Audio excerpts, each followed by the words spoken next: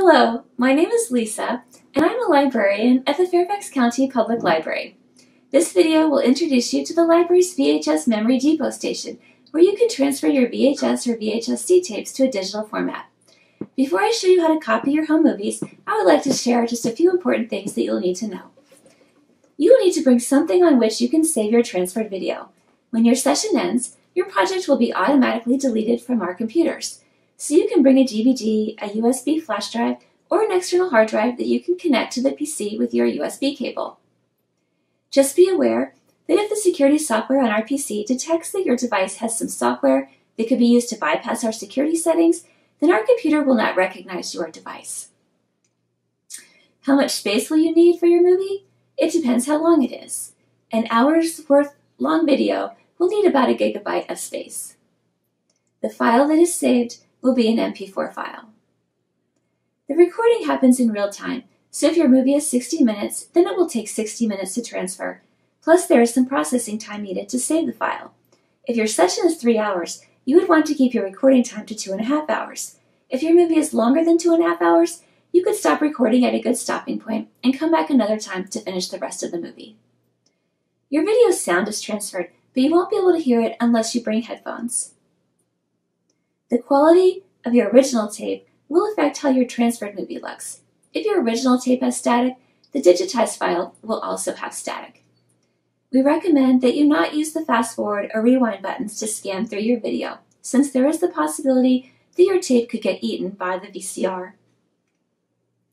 When you are transferring your video, you will need to do one of 3 things to keep your video transfer session active.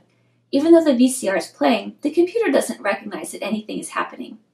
So if you're watching the video as it transfers, you should move the mouse every 10 minutes or so to keep the computer awake.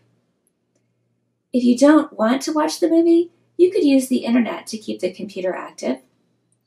Or if you want to step away from the computer, you could lock it using the session manager. That way the transfer will keep going and no one else would be able to see what was happening on the screen. You would unlock the computer with a pass we will give you. And finally, this really is a self-service station. Some of our staff won't be familiar with how to work the equipment, so we have very detailed instructions and tips that are printed out in notebooks and also available on the Memory Depot Research Guide on the library website. So now let's get started.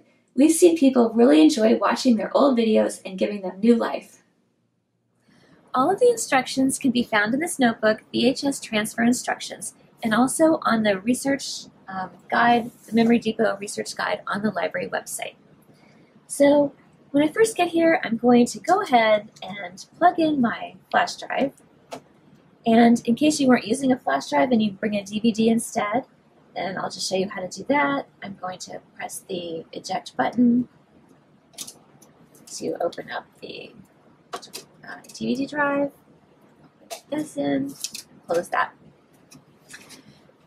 This will work with either a VHS tape or a VHS-C. I'm going to use a VHS-C and use one of our adapters. So I'll just put my tape in here. Make sure the VCR is on, and I'll go ahead and put that in. And I'm going to go ahead and just press stop just in case it automatically starts playing. So we use a software called Elgato Video Capture. I'm going to double click on that.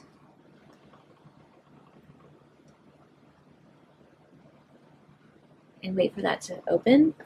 The first thing it asks me is, what is the name of this movie? So this is a Halloween party. I'm just going to call it Halloween. And it asks me how long I think it is. It could be 10 minutes, 30, 60, 90, 120, 180. And 30 minutes would take about 535 megabytes of hard disk space. There's more detailed information about the preferences here. I'm just going to leave these alone and click on Continue. I'll also leave the video input and aspect ratio defaults as they are and click Continue. And I'm going to continue past the Connect Audio. there are two boxes over here. One says automatically stop recording after that default time that I had set. If I check that, it will stop recording after that time. The other one is mute sound. Even if I check this, it will still record with sound.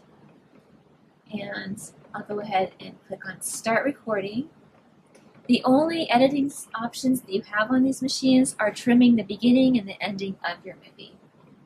So I'll click Start Recording. I'll press play on the VCR. And I'll wait for it to start playing.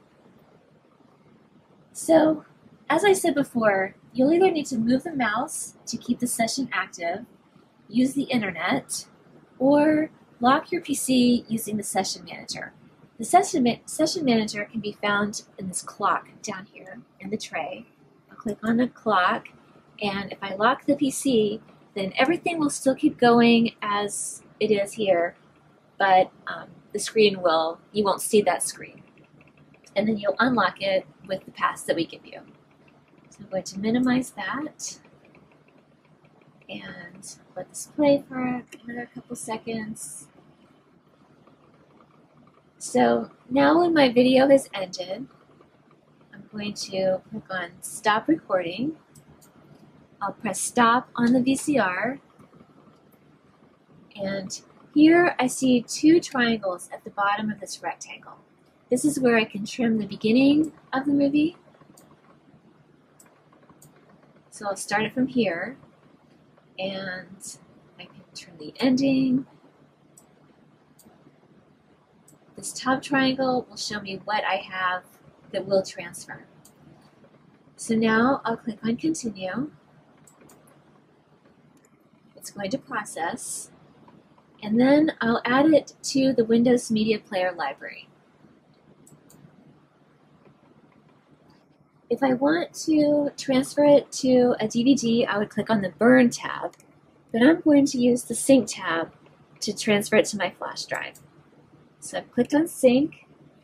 I'm dragging my video from that panel over here to the sync list, and then I'll click on Start Sync. And when it finishes, I can view what happened.